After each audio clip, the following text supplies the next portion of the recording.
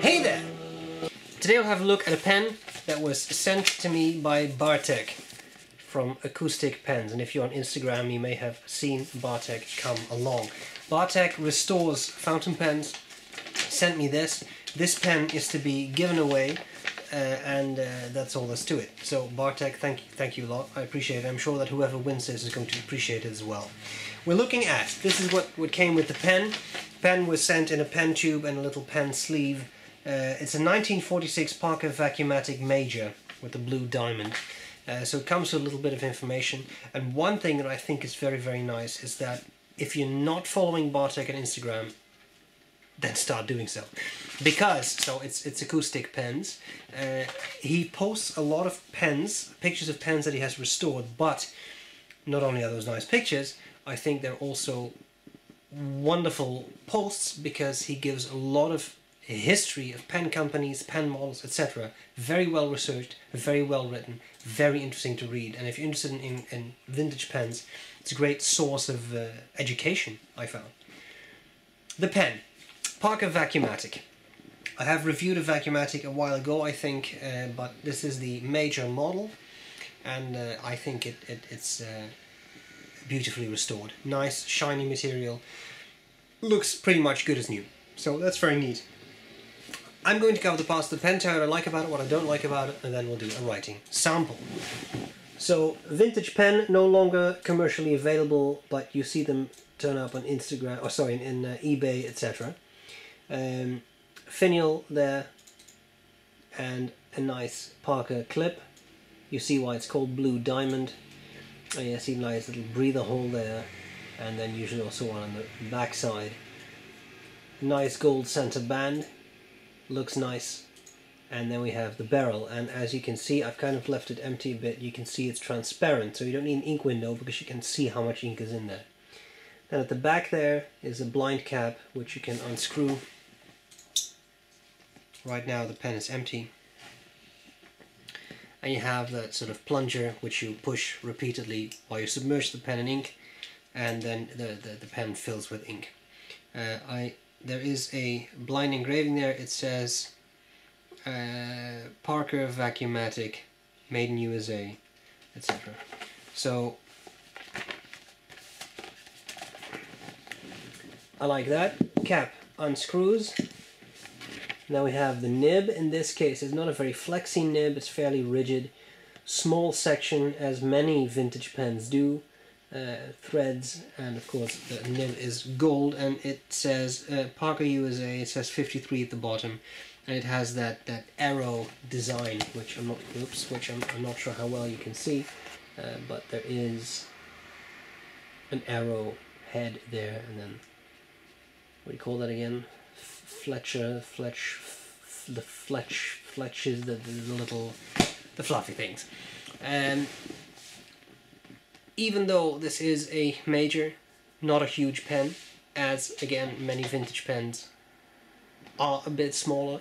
I know there are big ones, but not huge. Comfortable enough to use though, can be posted and is posts securely, and then you have a very decently sized pen, I would say.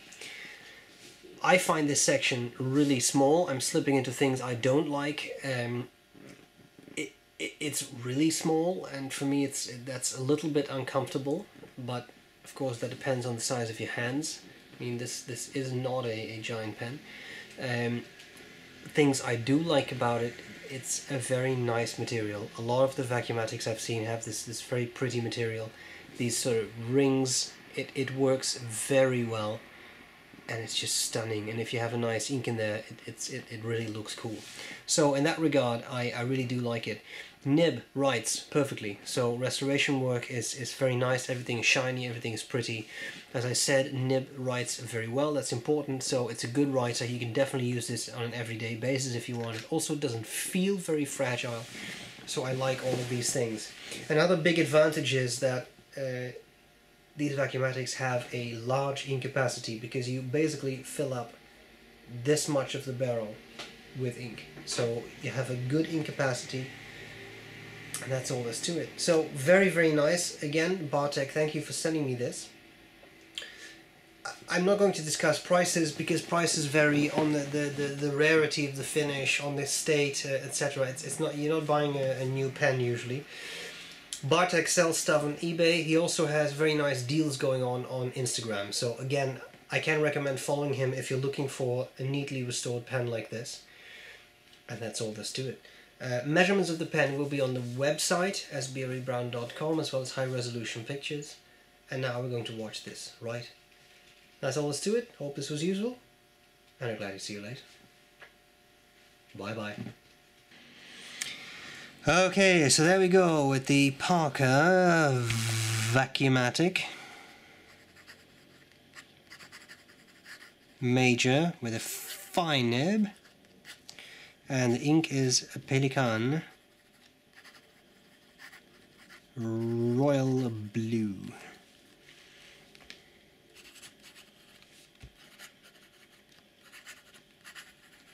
Writing is smooth, but hard.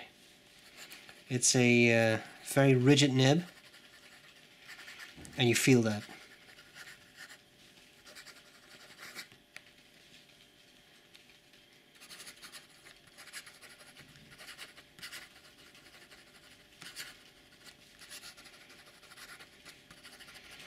But it is a nice smooth experience though, even though it is a fine nib.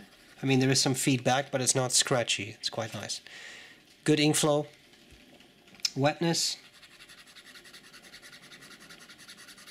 You can see it's a very nice, rich flow. I really like that. Line variation, as I said in the first part of the review, it's definitely a stiffer nib. So don't think that every vintage nib is a flex nib just because it's vintage. But even though it is stiffer, you can definitely get a little bit of line variation out of it. Just be careful and don't spring it. Reverse writing, perfectly possible. You go down in nib grade, so that I guess it would be extra fine or something. And it does seem to keep up well with the ink flow. So that's really quite nice. Alright. B.R.E, thank you for sending this pen over. Whoever wins this is going to appreciate it, I'm sure. I hope this was useful so far. Actually, there's nothing following this, so it was just useful. And I'll gladly see you later.